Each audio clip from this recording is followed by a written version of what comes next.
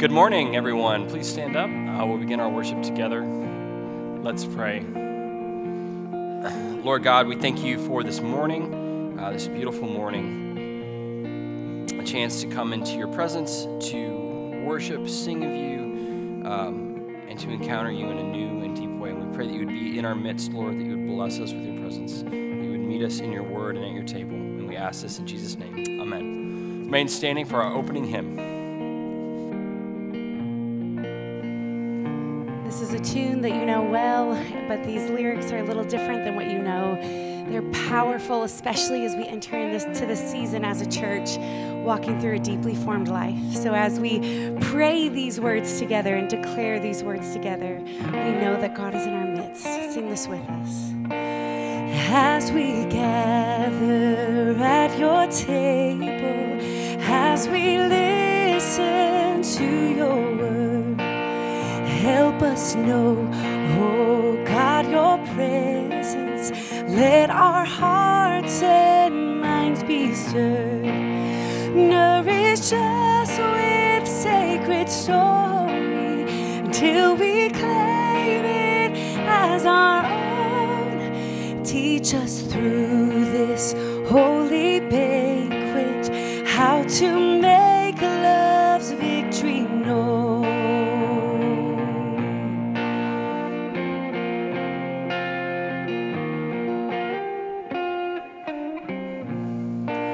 Turn our worship into witness in the sacraments of life. Send us forth to love and serve you, bringing peace where there is strife. Give us, Christ, your great compassion to forgive as you forgave. May we still behold your image in the world you died to save.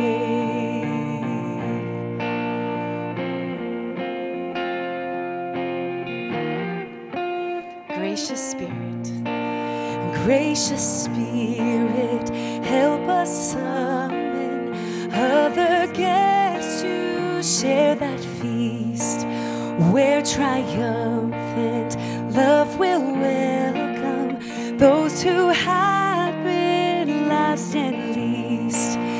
There no more will envy bind us, nor will pride our peace destroy, as we join with saints and angels to repeat the sounding joy. Now we join with saints and angels to repeat the sounding joy.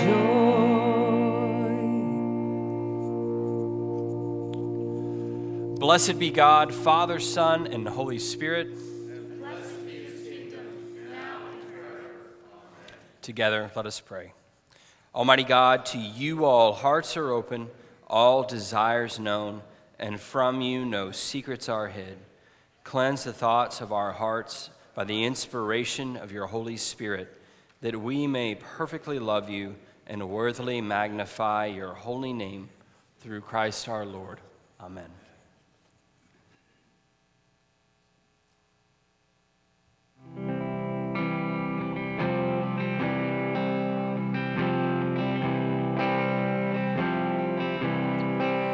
Christ alone, my hope is found. He is my light, my strength, my song.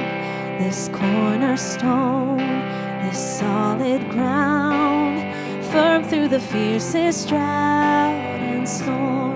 What heights of love, what depths of peace, when fears are stilled, when striving cease.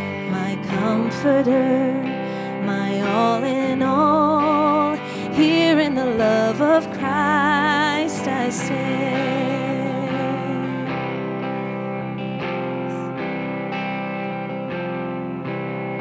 In Christ alone, who took on flesh, fullness of God in helpless babe, this gift of love and righteousness, scorned by the ones he came to save, till on that cross as Jesus died, the wrath of God was satisfied. For every sin on him was laid, here in the death of Christ I live.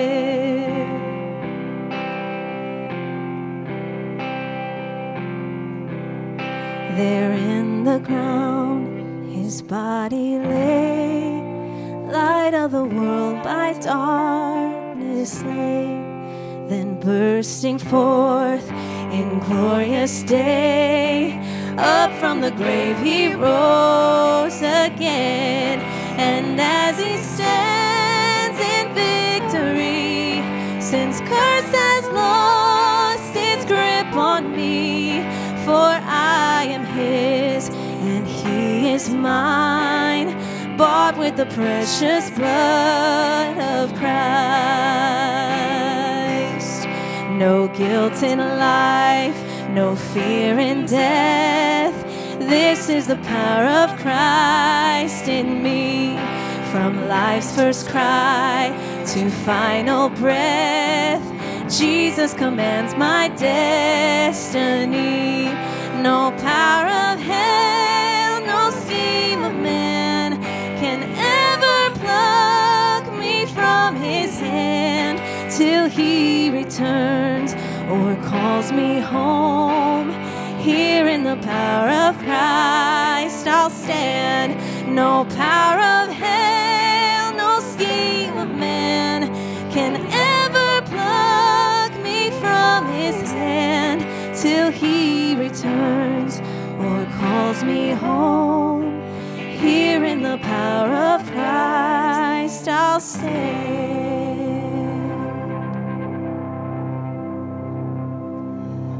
My hope is built on nothing less than Jesus' blood and righteousness. I dare not trust the sweetest frame, but wholly lean on Jesus' name.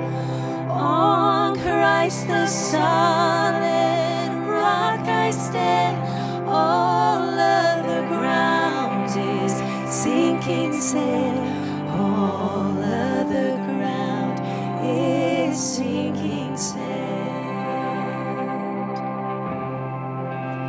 When darkness veils his lovely face, I rest on his unchanging grace. In every high and stormy gale, my anchor holds within the veil. On Christ the solid rock I stand, all other ground is sinking sand. All other ground is sinking sand. His oath, his covenant, his blood support me in the whelming flood. When all around my soul gives way, he then is all my hope and stay. On Christ the solid rock I stand, all other ground is sinking sand. All other ground is sinking sand. Sing that one more time. On Christ the solid rock I stand, all other ground is sinking sand. All other ground is sinking sand.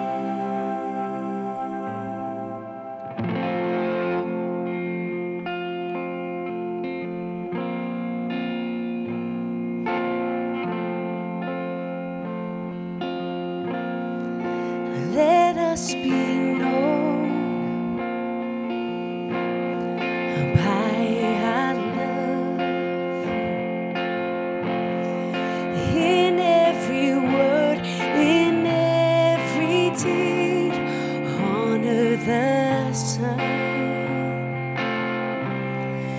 Let our light shine in every eye. Let us be known by our love for the glory of the Father, for the glory of the Son, for the glory of the Spirit. Let us be known by our love.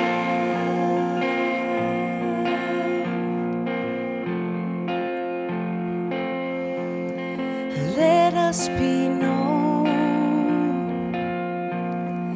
by our joy in every home, in every heart. Sing to the Lord. Let our life show goodness and hope. Let us be known by our joy for the glory of the Father, for the glory of the Son, for the glory of the Spirit. Let us be known by our joy.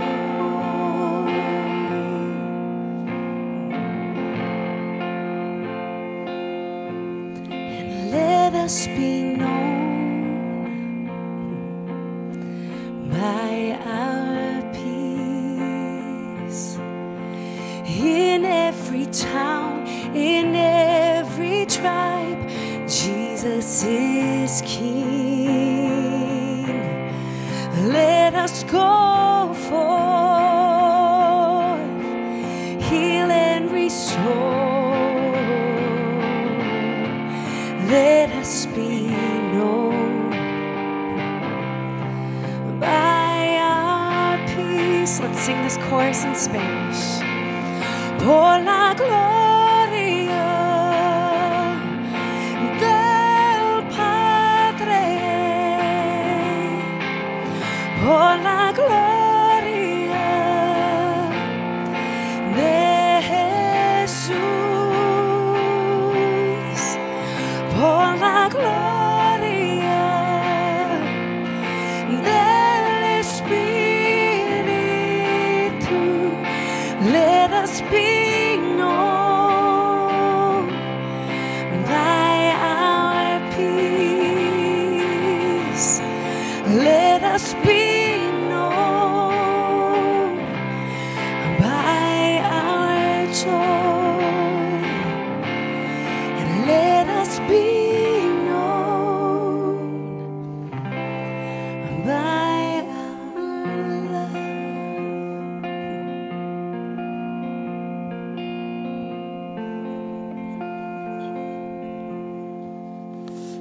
Lord God, we acknowledge our desire to be people of love, joy, and peace. To be people who spread your fruit, Lord, in the world. And we also acknowledge that we can't do any of those things without you. We can't be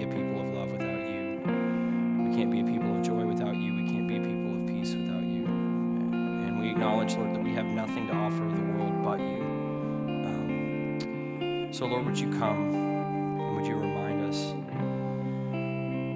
of your steadfast love that never wavers even when we do, that is always there for us. We thank you that you are a God of love, joy, and peace.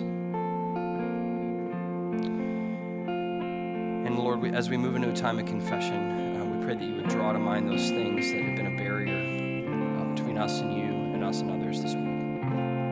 Let us sit or kneel as we move into a time of confession. Together, if we say we have no sin, we deceive ourselves, and the truth is not in us. If we confess our sins, he is faithful and just to forgive us our sins and to cleanse us from all unrighteousness. Let us confess our sins against God and our neighbor.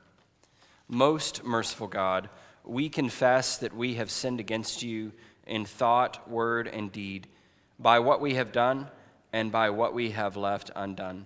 We have not loved you with our whole heart. We have not loved our neighbors as ourselves. We are truly sorry, and we humbly repent. For the sake of your Son, Jesus Christ, have mercy on us and forgive us, that we may delight in your will and walk in your ways to the glory of your name. Amen. Now may Almighty God have mercy on you, forgive you all your sins through our Lord Jesus Christ, strengthen you in all goodness, and by the power of the Holy Spirit, keep you in eternal life. Amen. The Lord be with you. And also with you. O God, you know that we are set in the midst of many grave dangers, and because of the frailty of our nature, we cannot always stand upright. Grant that your strength and protection may support us in all dangers and carry us through every temptation, through Jesus Christ our Lord, who lives and reigns with you and the Holy Spirit, one God, forever and ever. Amen. Please be seated for the reading of God's word.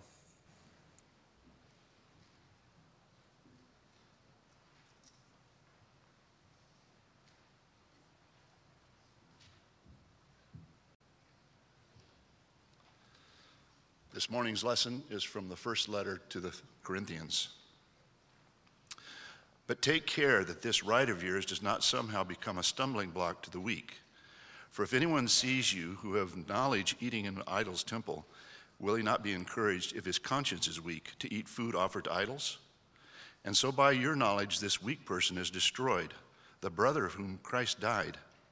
Thus sinning against your brothers and wounding their conscience when it's weak, you sin against Christ. Therefore, if food makes my brother stumble, I'll never eat meat, lest I make my brother stumble. The word of the Lord. Thanks be to God.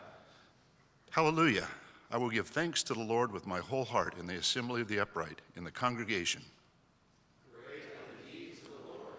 They are studied by all who delight in them. His work is full of majesty and splendor, and his righteousness endures forever. He makes marvelous works to be remembered. The Lord is gracious and full of compassion. He gives food to those who fear him. He is ever mindful of his covenant. He has shown his people the power of his works by giving them the lands of the nations. The works of his hands are faithfulness and justice. All his commandments are sure. They stand fast forever and ever, because they are done in truth and equity. He sent redemption to his people.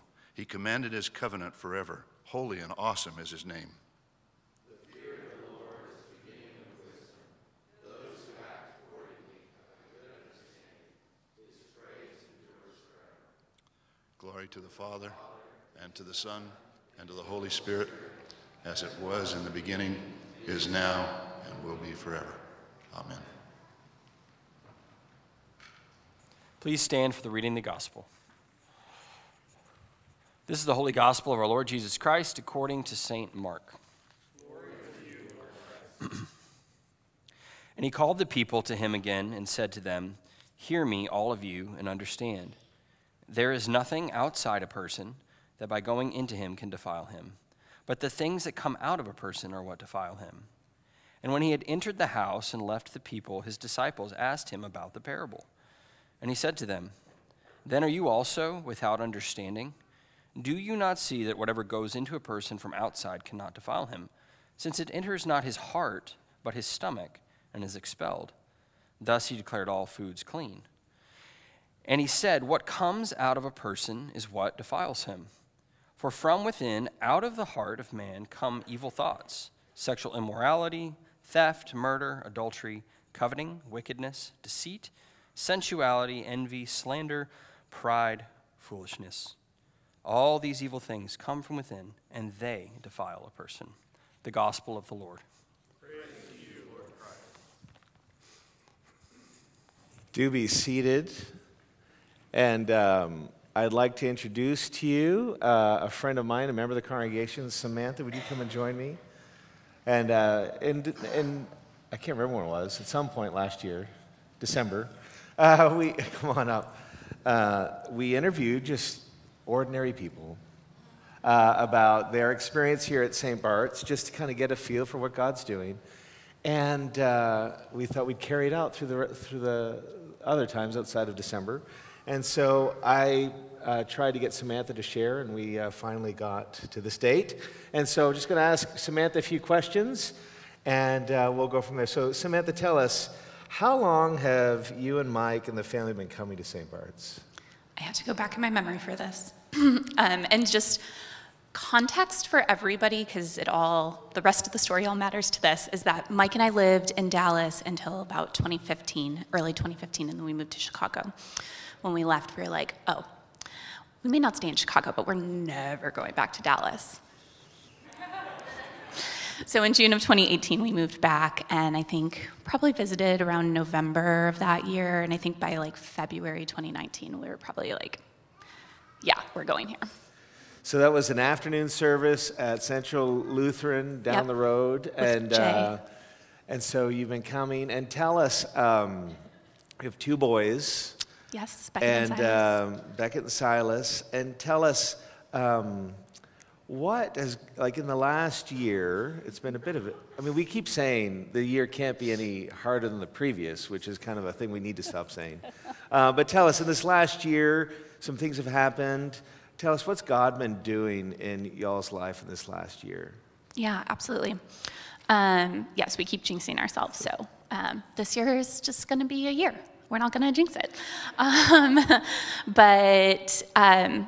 So when we arrived in Dallas, we were pretty battered and bruised. We had been through a lot of really painful things. In our time there, we had our first son. We also buried Mike's dad 10 weeks later and had traveled multiple times. I was in grad school, and I was working, and I was doing all these things, and we kind of just showed up battered and bruised. We moved here, and I had multiple pretty painful and difficult miscarriages. And I said, I'm done, I'm good. Turns out I was 6 weeks pregnant. So we had Silas, and we said, okay, it's gonna be better, it's gonna be different.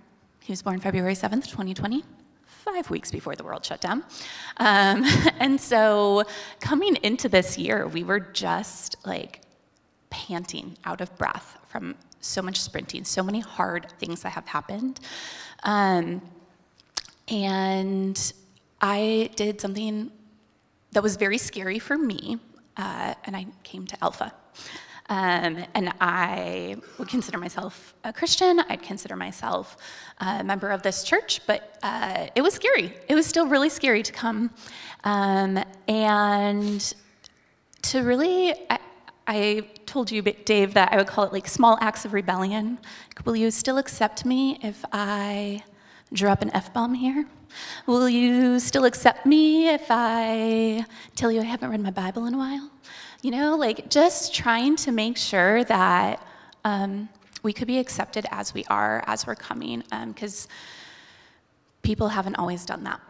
I had a friend actually tell me once that she needed me to go to church because I was her Christian mom friend. And she only had room for me to be that in her life, and therefore I needed to be that. That's such a Dallas thing to say. Yeah. Reasons I didn't want to move back to Dallas. Here we are. And the church has just continued to show up to make space for us to say, faith is not certainty. It's the opposite of certainty. It's leaning into our doubts and saying, I'm going to take a step of faith where logic ends. I'm just going to keep going. I'm going to take that leap. I'm going to take that step and put faith into practice. And you and Rachel and so many people here have created space for us to do that. So. And tell us, so you did Alpha. I see you've signed up for Deeply Formed Life. Yep. So we didn't turn you off. Didn't scare me away. What else has happened? Because I know or let me ask it this way. So what practical difference has it made in the day-to-day? Because you're now, an executive at a company. Mike works full-time. Mm-hmm. You've got 2 kids. A lot's happening. And so, what practical difference has what God's done in your life made to the everyday? Yeah. So when I was a young girl, I was 100% convinced that I would be the first female president of the United States. Still chance. Unfortunately, the role's still open. And so I was in grad school, becoming a mom and working all during the 2016 presidential election. And that had a really big impact on me, and I felt like people within the church were ostracizing me for continuing to go in. In fact, someone said, by prioritizing your career, don't you think you're diminishing the, authority of your husband in the home? And I was like, what? How did we get there? And so I felt the need to dig in, to prove that I could do all of that, all the time. And I did. I dug in, and I ran myself out, but I dug in and I did it all. And over the past year, as I've been able to land in a space where I know that I'm accepted, I know I can't do it. Y'all, I cannot do it. My life is not all put together. Ask me about recent travel experiences or anything else if you want to think, if you're like, oh, you got it all together. I promise you I don't. And I think it really came to a head for us, Dave, in December. Our youngest son, Silas, had been sick for a while, and at the beginning of December, they hospitalized him. I'm going to tell you now that he's okay, but the journey to getting there was scary because a lot of his symptoms were mimicking cancer. And so they hospitalized him, and I just remember laying over him as they were placing his IV. There's nothing more helpless. There's no more feeling of helplessness than that as a parent. And I remember just praying. It wasn't because I was like, oh, I should pray right now. It was because literally that was all that just came forth and spilled out of me as I laid there and just prayed for him. And you were one of the very, very few people that I reached out to in that season. I reached out to 2 friends who could help with Beckett, our oldest. I reached out to my parents, and I reached out to you for prayers. And seeing the church show up with prayer, with practical help of just bringing us meals while we were rotating through the, staying in the hospital with Silas, and just so many things. Made all the difference. And my coworkers have seen that too, how I lead my teams. They see that. They see that I come as an open book. I come as I am because I know I can be accepted, because I've learned that for real this time, that I can be accepted as I am, and so I can show up that way in all of my life. Round of applause. Why don't you don't go anywhere? Just stretch out a hand of prayer, a blessing. We're going to pray for Samantha and the family. Lord, we love Mike and Samantha and the boys, and we pray your blessing on them. We dare to pray that you not only would keep it up and you keep moving in their lives, but that this year would be the best year in recent memory. In Jesus' name, amen. Thank you, Samantha.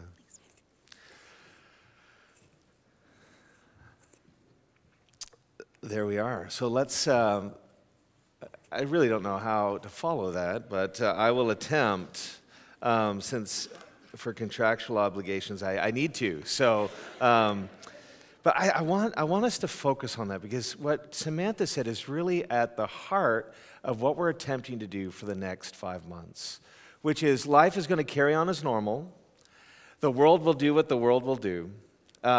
Things will happen in the big scale, on the big stage of life, and then unexpected things that we don't see, we have no idea, will happen as well. And the world in my opinion, in case you're wondering, in the last 4 years has continuously looked to experts to help us make sense of values and these very complex situations. And in my opinion, what East Dallas and what the wider world is looking for is they're looking no longer to the experts, though we do need experts in their lanes helping inform how we make decisions and understand things.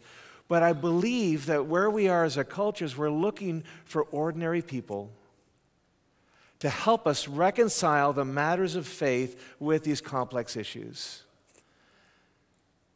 And that's what we're going to talk about this morning. And that's really when we meet together once a month over the next 5 months in this experiment we're calling the Deeply Formed Life, is that's what we're going to try to do. And so we don't need to be armchair experts, though I am incredibly good in a number of fields of speaking with authority on subjects I know nothing about. Just ask me about college football.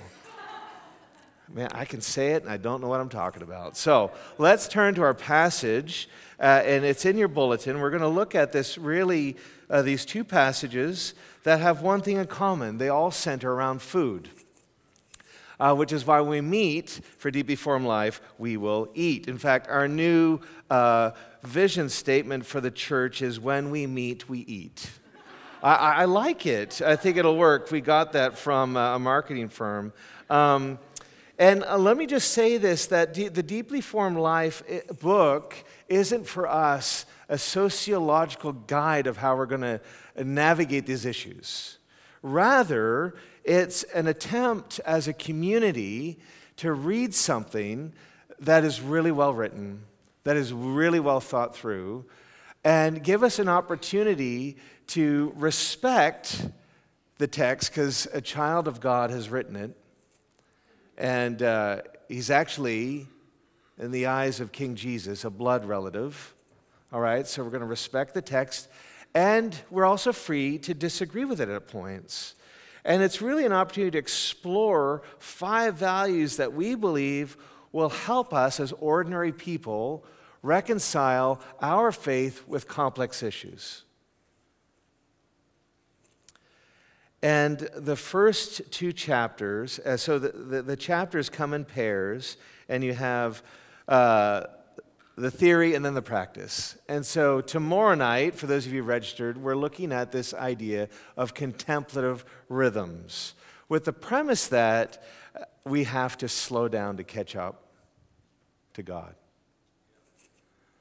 We have to slow down to catch up with God. I happen to grow up in the Anglican Church, and I will admit that even though I grew up in a church that celebrated sacramental rhythms, I didn't fully come to appreciate it, the power of these, what I'll call sacramental rhythms, until I was in my 3rd year of theological college, where I chose not to do a church placement, because I didn't want to work on Sundays. Is the real reason. And so I opted for the other placement that I had to write to get included, and there was a phone interview, and it was for the spirituality placement. And I was told that I would need a spiritual director that would be assigned to me, and it would be via interview, via phone. Now, this is before, so I'm in England, there are no cell phones like we know them, and so I had to go down to the office to borrow the phone. And this man, John Edmund Seal, an Anglican priest and spiritual director, the interview consisted of one question: what is it you want? I was like, well, I can't say I don't want to work on Sundays. So I just kind of, tried to fudge it, and I said, I've got a grasp on God as Father. I understand the power of the Holy Spirit and the gifts. I have a few of them. But I said, to be honest, I just don't really feel like I know Jesus. One answer, so British. She said, fine, hung up. And then I got a card saying that I was to meet him at this office at 2 o'clock on Tuesday. And so I was like, all right, this will be interesting, but at least I don't have to work on Sunday. And so when we met, we sat, and I was struck by just how ordinary this guy looked. He was below average in height. He was softly spoken. He told me his previous career was as an anesthesiologist. So I'm like, you help people go to sleep professionally? Yes. And you're a spiritual director? Yes. Okay. Let's go. And he says, all right, well, David, before we start, let's just have a moment of quiet. I said, all right. And it was just this quiet. He was just still. I don't know if you've ever done that with someone. And it's not that he was just stopped speaking, but what I know now is he was present to God in the stillness of that moment. I was awkward. The prayer was like, Lord, are you getting anything out of this? I don't think I am, And then the moment of 5 seconds was over, and it just carried on, and all of a sudden I found myself bursting into tears. I was utterly confused. And John saw, and he said, why are you crying? And I said, well, I don't know, but we're so busy. This was the September. Rachel and I were married in December, so this is 3 months beforehand, and our lives were so busy, and I had assignments I was doing. And I said, I don't know, but there's something special just happened. And he said, what you've done is you've stepped out of the current of your busy life, and you've been present to God in the stillness. I said, well, I think that's what you did, and I think that's what I have to learn how to do. And again, what struck me, what was so encouraging, is John was completely like Acts 4, verse 13, which says that they were ordinary men who knew Jesus.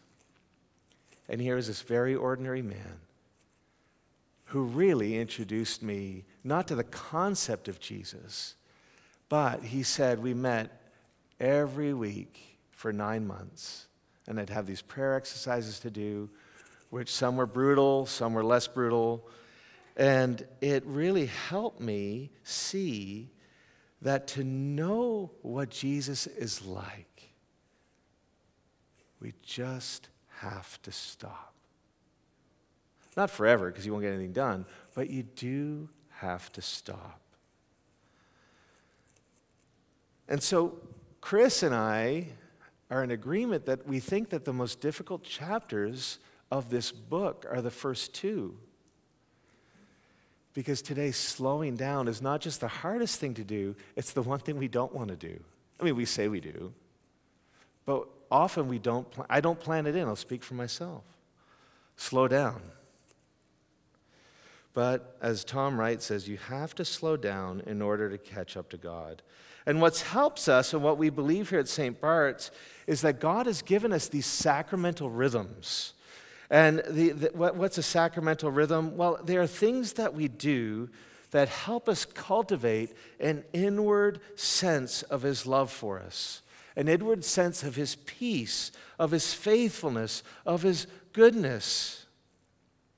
They help us to step out of the current of life that's swirling around us so that we can be centered on Him. Some of these things we do together. Some of these things we can only do on our own.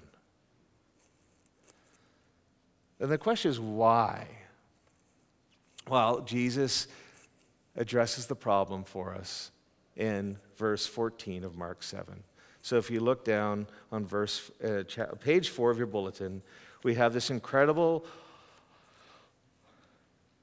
culturally strange thing to us at the moment because purity in food, unless, I guess it's reared its head again as the nutrition industry's kind of taken off. But we see here that Jesus is having a conversation with the disciples in a very public way in the hearing of the Pharisees. And so he calls the people to him.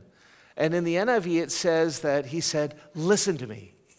Here in the ESV it says, hear me, all of you, and understand. There's nothing outside a person that by going into them can defile him, but the things that come out of a person are what defile him. The problem of the defiled heart is much deeper than one might assume, and significantly more serious than mere ceremonial impurity. It's more serious than just having everything on the outside look perfect. Because the core problem isn't one of outward form, but rather it's one of what's inside the heart. The things that come out, not the things that go in. And so that racism is alive today in our school system isn't because they're overhearing people say it in public. It's because often they're hearing their parents say things in private that they think they can say out loud. And so it's not what goes in, but it's actually what comes out of the heart. Let me illustrate it this way. This is as good as we get as for demonstrations. But imagine that this cup is your heart, and it's actually full of vinegar. And imagine Chris comes up, and he spills the cup, and we've got a spill. Now, did Chris put the vinegar in the cup? No, I did. All he did was do something that revealed what was in my heart. Now it's actually water, right? What's in our heart leaks out, gets tipped over. And sometimes it's what's in our heart that when we find someone we disagree with and we have a very strong reaction against, it's not really the conversation, but it's what's in the heart. I remember at a Connect group meeting at a previous church, I found myself, and only in Dallas has this happened, I found myself in heated agreement with someone.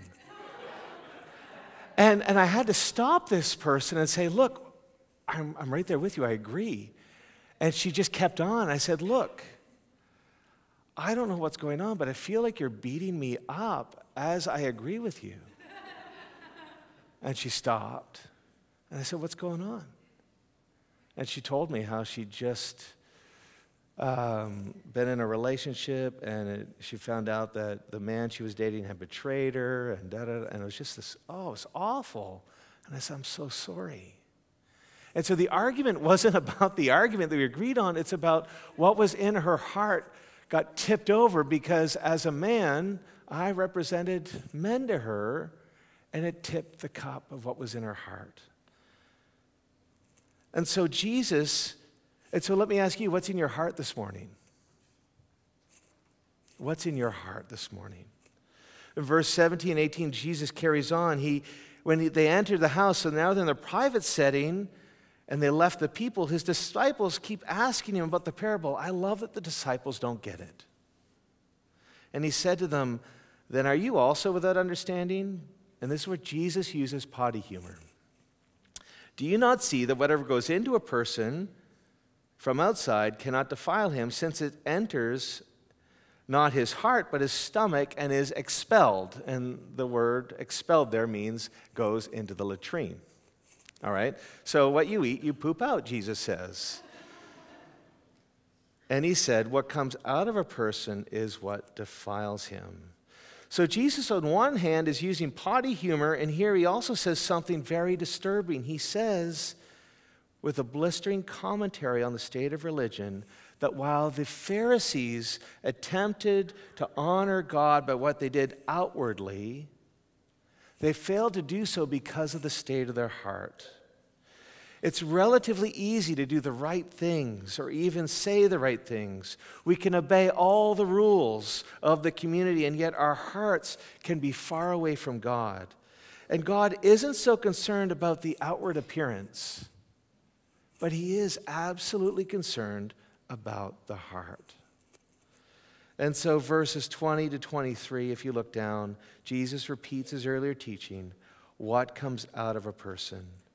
And here he mentions very specific thoughts and actions and characteristics of what can be tipped out of your heart.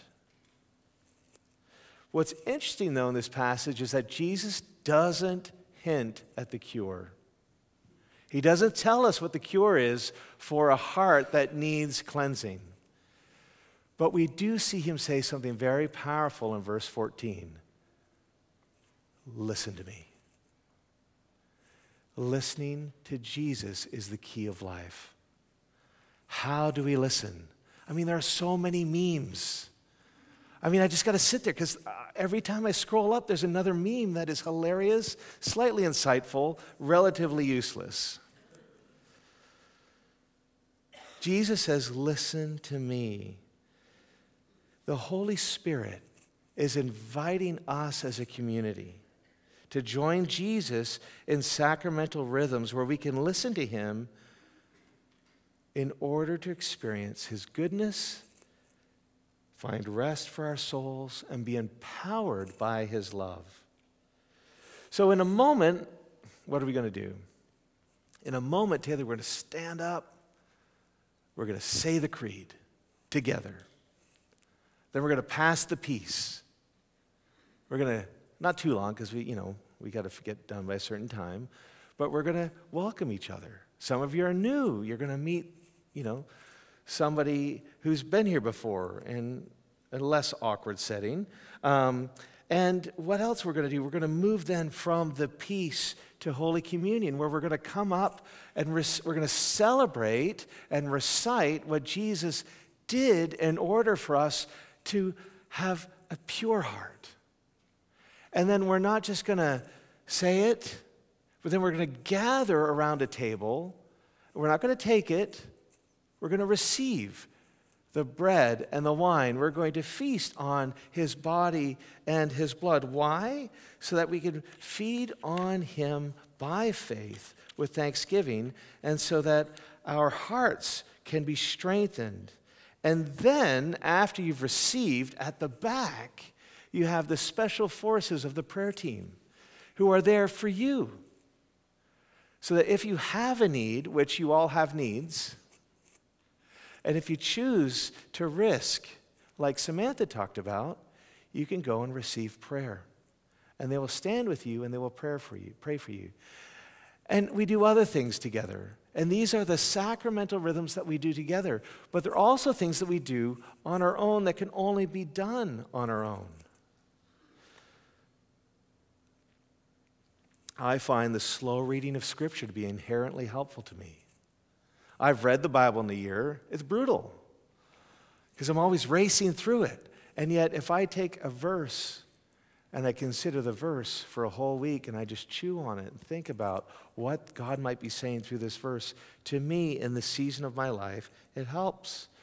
People will use the Lectio 365 app here in the church. There's both one for families, one for adults. I find the family one causes less arguments on the way to school in the morning. I can say, shh, Jesus is speaking. There are other tools like centering prayer that are just equally helpful. And we will have recommendations for you on the night that we discuss. Because Jesus had this incredibly odd habit, didn't he? Arguably, he's the worst social media influencer that ever existed because he never capitalized on a moment to increase fame. Something incredible would happen, he would disappear. He would retreat. He would step out of the current of life to recenter himself in his Father's presence. As a charismatic, I'm always saying, Lord, I want your presence. As a contemplative, I've had to learn to be present to God, hopefully in all things, at all moments. I'm no expert. I'm in the back of the class for that. And so the year ahead is full of uncertainty, and yet one thing is certain. you and I are being invited by the Holy Spirit to develop a deep, heartfelt connection with Him through these sacramental rhythms. These rhythms tie us together as a community so that we can journey together, and all that is required of you, all that's required of me, is to accept the Lord's invitation. As I said in the beginning, my hunch is that what our world is looking for is what Luke writes in Acts chapter 4, verse 13. Our world is looking for ordinary people who know Jesus, where they can look at someone who doesn't have a massive following, who isn't making money on it, but has just learned how to be present to God so that they can spend time with Jesus. And so I'm going to ask you, and you don't have to do this, all can. How does it go? All can, none must, some will. Just to take a little step this morning as a sign that you are willing, as far as you can discern your own heart, to take a step of trust towards that invitation. Doesn't mean you're going to come back next week and be experts, but it's a willingness to take a step so that what's in your heart can be turned from vinegar to water. I'd say water to wine, but then that leads to a whole lot of pastoral discussions. But to turn from vinegar to wine. And this is what I'm going to ask you to do. In a moment, I'm going to invite you to stand. I'm going to say a prayer, and you're not even going to have to leave your seat. But Rachel and I have done this a number of times, and we'll imagine there's this imaginary line in front of us on the carpet. And as a sign of trust, we'll just take a step forward and say, Lord, sometimes I know what I'm doing, sometimes I have no idea what I'm doing. What I'm trying to do is follow you. Lead me deeper. Amen? Why don't we stand?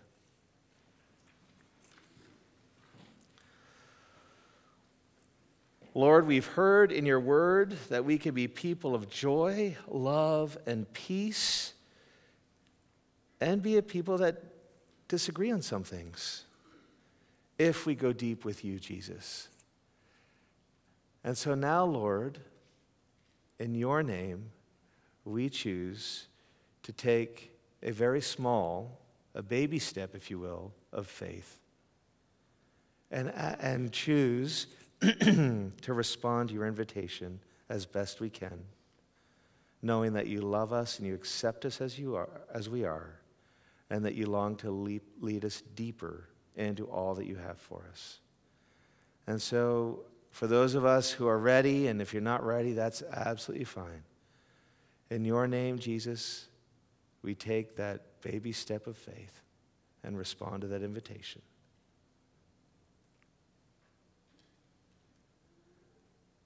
Amen. Amen. As we're standing, let's open up our bulletins to page 5, and together let's affirm our faith in the words of the Apostles' Creed. Together, I believe in God, the Father Almighty, creator of heaven and earth. I believe in Jesus Christ, his only Son, our Lord. He was conceived by the power of the Holy Spirit and born of the Virgin Mary. He suffered under Pontius Pilate, was crucified, died, and was buried. He descended to the dead. On the third day he rose again, and he ascended into heaven, and is seated at the right hand of the Father. He will come again to judge the living and the dead. I believe in the Holy Spirit, the Holy Catholic Church, the communion of saints, the forgiveness of sins, the resurrection of the body, and the life everlasting. Amen. May the peace of the Lord be always with you. And also with you. Let's share with one another a sign of God's peace.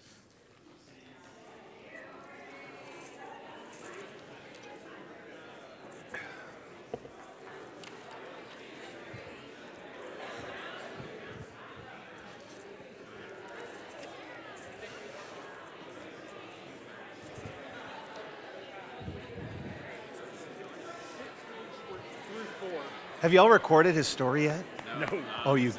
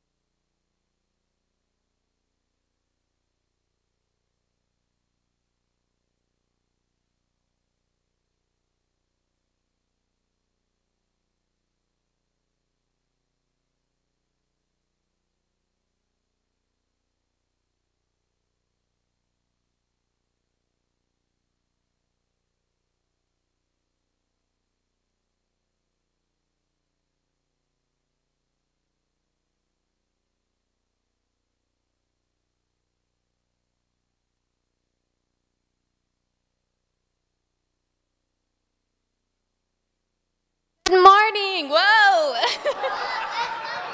Hello. Wow, this is really loud. Thank you. Good morning, everyone. My name is Hannah. I work here at St. Bart's. My title is executive assistant, so, that means I do all the fun things. This morning, I want to remind any newcomers here to pull off the connection card at the back of your bulletin. You can just tear it off. And I also want to invite you to come to the newcomers brunch that is today at Maya's. I will be there. Dave, Chris, Jen, Katie, Children's Ministry Director will be there as well. So we would love to meet you. If you can come, just come. We also have Deeply Formed Life tomorrow. We'll discuss chapters 1 and 2 together. Unfortunately, registration is full at this point, but you may be able to come for February, depending on who registers. So, reminder that if you have registered for January, you will have to register again for February. So, should probably get on that. It opens tomorrow. The Intro to St. Bart's class is starting February 4th with Chris, and Dave will come in and out of that as well. That's just where you can learn more about St. Bart's, the Anglican tradition, and you even get to hear about how you can serve with us and what the children's ministry does on Sunday mornings. And then a few other things. Pancake night, February 13th, is at come and go between 4:30 and 6:30. Just come with your families, and we get to feast together before Lent begins, which Ash Wednesday is that next day, February 14th, which is at 6 p.m. There's only an evening service, so everybody, we hope you can come. Okay, that's all I got. Prayer teams are in the back.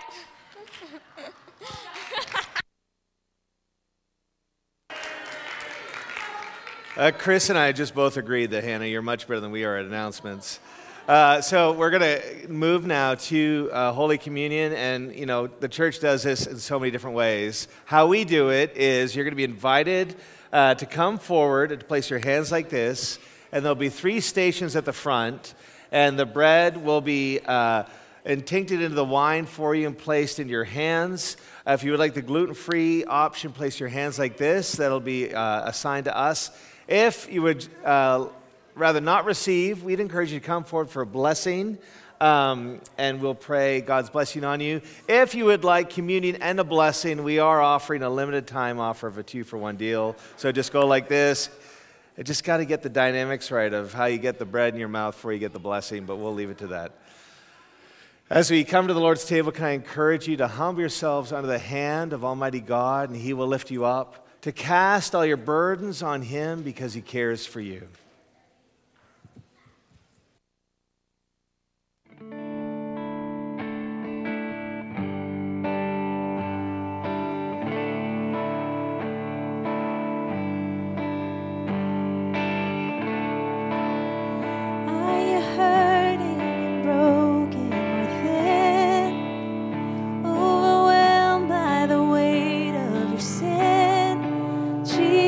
Is calling.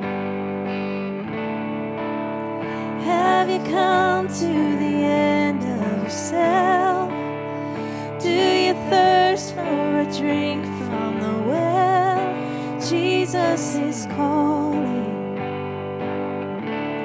Oh, come to the altar.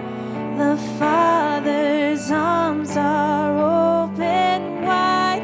Forgiveness was bought with the precious blood of Jesus Christ.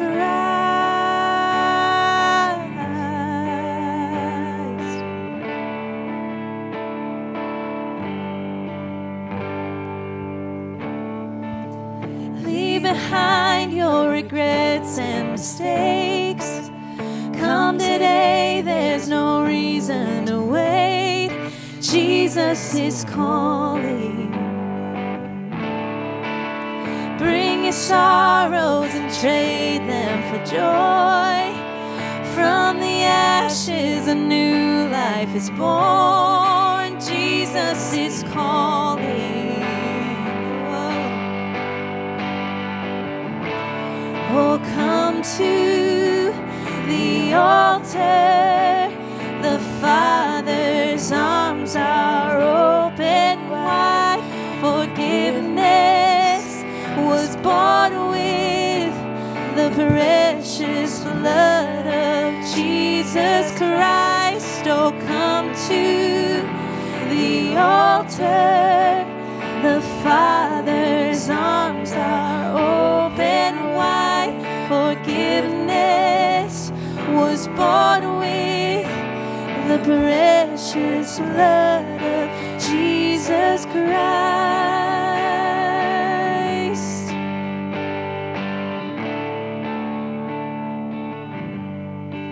Oh, what a Savior! Isn't He wonderful? Sing hallelujah, Christ is risen. Bow down before Him, for He is Lord of all. Sing hallelujah, Christ is risen. Oh, what a Savior! Isn't He wonderful? Sing hallelujah, Christ is risen. Bow down before Him, for He is Lord of all. Sing hallelujah, Christ is risen. Praise God from whom all blessings flow. Praise Him, all creatures here below. Praise Him above, ye heavenly hosts. Praise Father, Son, and Holy Ghost. Amen.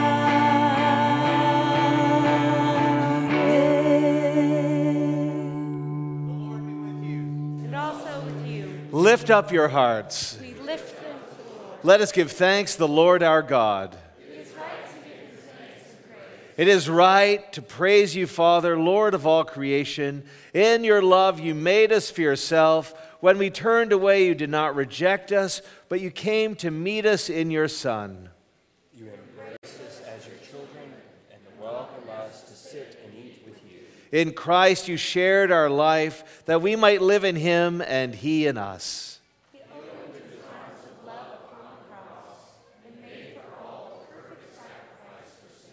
On the night that he was betrayed, at supper with his friends, he took bread and gave you thanks. He broke it and gave it to them, saying, "Take, eat. This is my body, which is given for you. Do this for the remembrance of me." Father, we do this in remembrance of him. His body is the bread of life. Likewise, at the end of supper, he took the cup of wine and gave you thanks, and said, "Drink this, all of you. This is my blood of the new covenant, which is shed for you for the forgiveness of sins. Do this as often as you drink it in remembrance of me." Father, we do this in remembrance of him.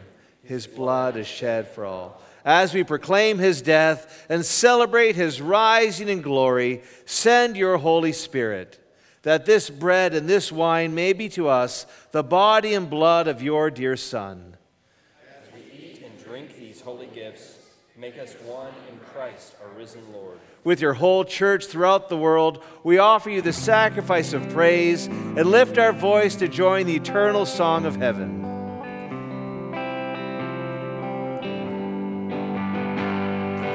Holy, holy, holy Lord God of power and might.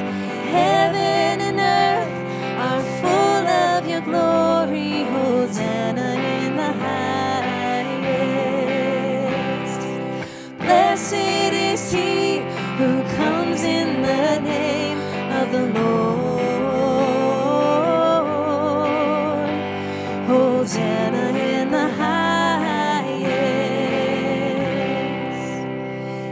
Would you sit or kneel as we sing together the Lord's Prayer? Our Father who art in heaven, hallowed be thy name.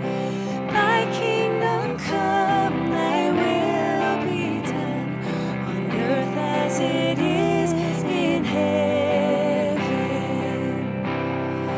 Give us this day our daily bread, and forgive us our trespasses,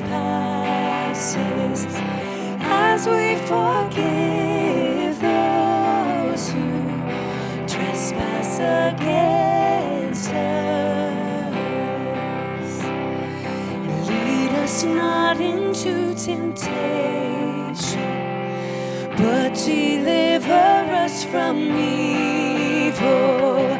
For thine is the kingdom, the power and glory forever.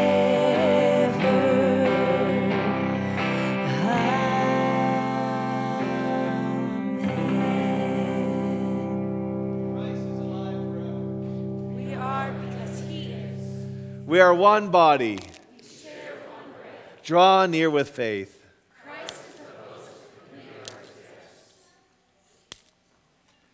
Friends, these are the gifts of God, and they're given to you, the people of God.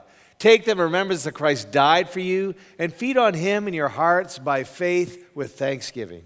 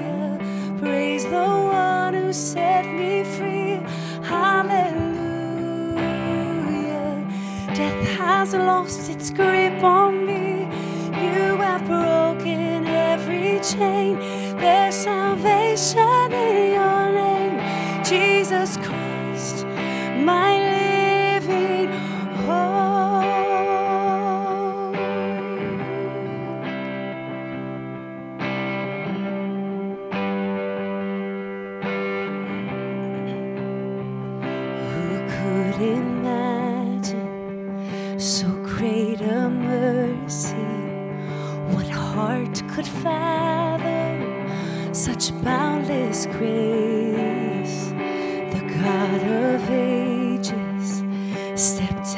from glory to wear my sin and bear my shame. The cross has spoken, I am forgiven. The King of Kings calls me his own. Beautiful Savior, I'm yours forever. Jesus Christ, my living hope.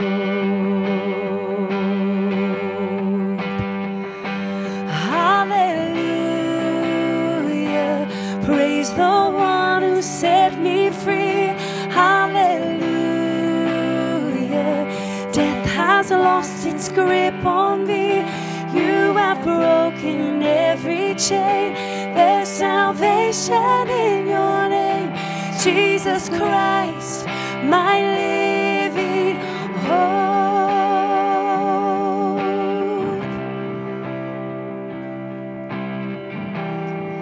Let's sing that verse 2 one more time. Who could imagine so great a mercy?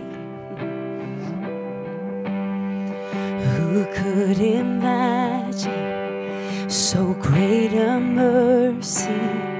What heart could fathom such boundless grace? And the God of ages stepped down from glory to wear my sin and bear my shame. The cross has spoken, I am forgiven. The King of Kings calls me his own. Beautiful Savior, I'm yours forever. Jesus Christ, my living hope.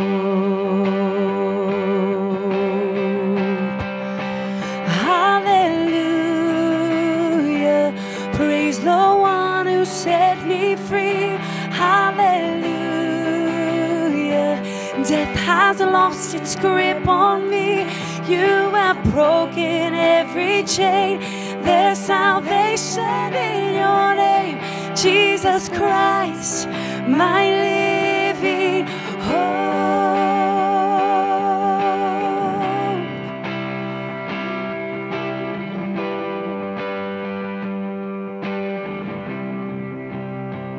Then came the morning that sealed the promise. Your buried body began to breathe. Out of the silence, the roaring lion declared the grave has no claim on me. Let's sing that together. And then came the morning that sealed the promise.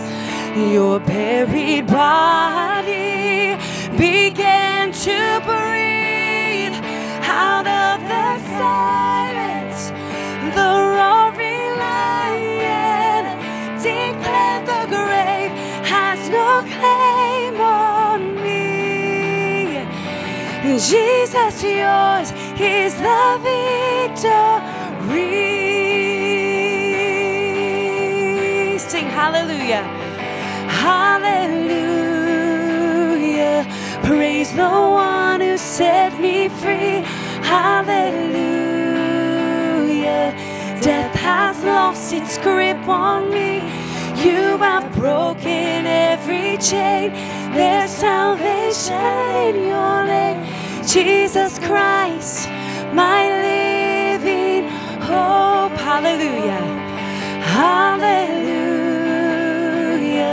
praise the one who set me free. Hallelujah, death has lost its grip on me. You have broken every chain.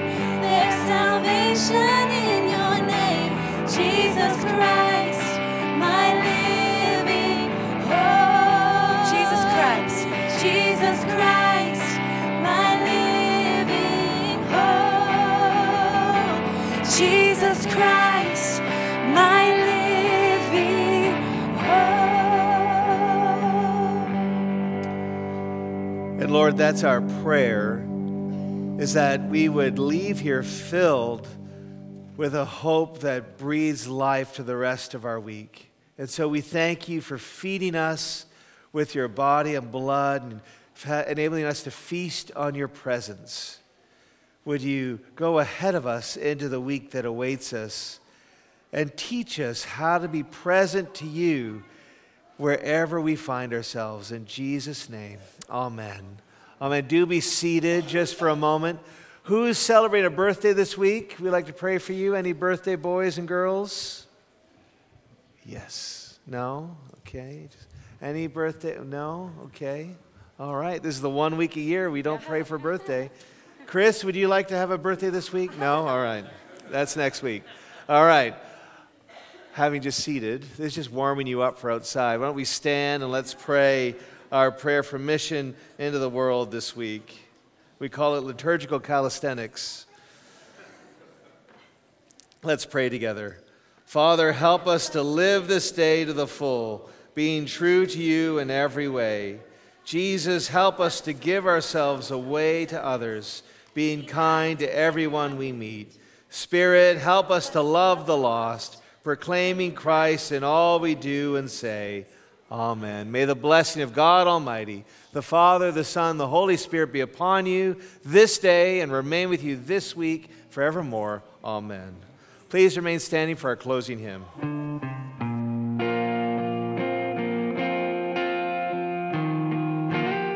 Turn our worship into witness. Turn our worship into witness in the sacrament of life. Send us forth to love and serve you, bringing peace where there is strife. Give us Christ, your great compassion, to forgive as you forgave. May we still behold your image in the world you died to save.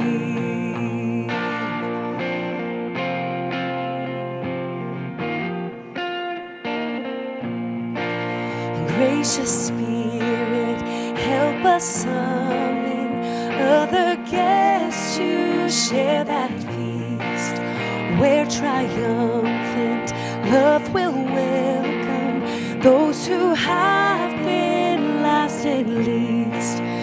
There no more will envy blind us, nor will pride our peace destroy, as we join with saints and angels to repeat the sounding joy. Now we join with saints and angels to repeat the sounding joy. Let us go forth into the world rejoicing in the power of the Spirit. Alleluia, alleluia, alleluia.